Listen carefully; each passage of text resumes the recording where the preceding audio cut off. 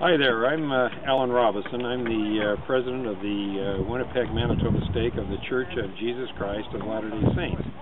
And we're out here today from out of the city of Winnipeg.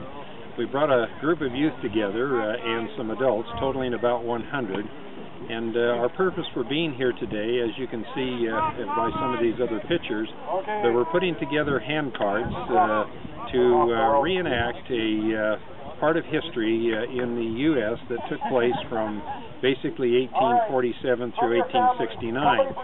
That is where the Mormons took the biggest migration from out of Illinois and out of Iowa and Nebraska to go to the Salt Lake Valley.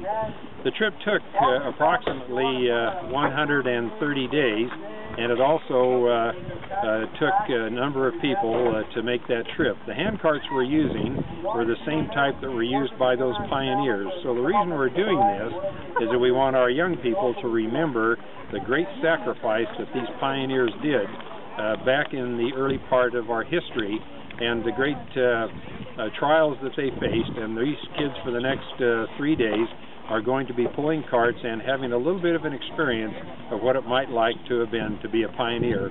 And we're hoping this will be not only a memorable experience, but also a spiritual one for them, allowing them to understand the great sacrifices that were made.